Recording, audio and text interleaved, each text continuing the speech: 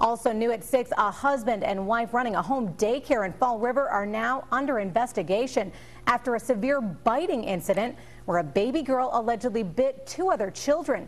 The story is all new at 6. Eyewitness News reporter Catherine Sotnick joins us live now with details from the Southeastern Massachusetts Mobile Newsroom. Catherine?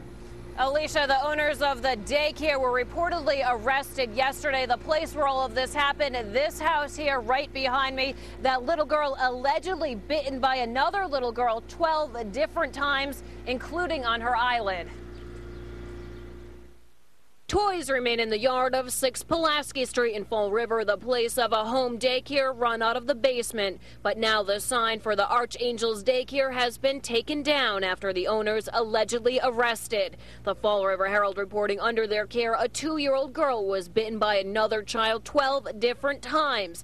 On her eyelid, cheek, ears, arms, stomach, and back. Neighbors say they've never had any problems before. No, never had a problem, nothing. The Herald reporting the daycare owners, 40-year-old Ashraf William and his wife, 35-year-old Mervat Heinen, are now charged with reckless endangering of a child. No one home at the house today except for a second-floor tenant who neighbors say is family. Eyelid bitten and was bitten 12 times. I don't know.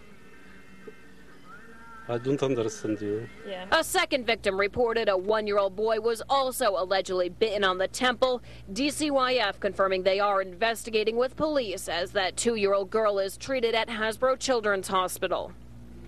And we've also learned through the Fall River Animal Hospital webpage that the husband is employed there as a vet tech. We've also learned that the daycare is licensed. Reporting from the Mobile Newsroom tonight in Fall River, I'm Catherine Sotnick, Eyewitness News.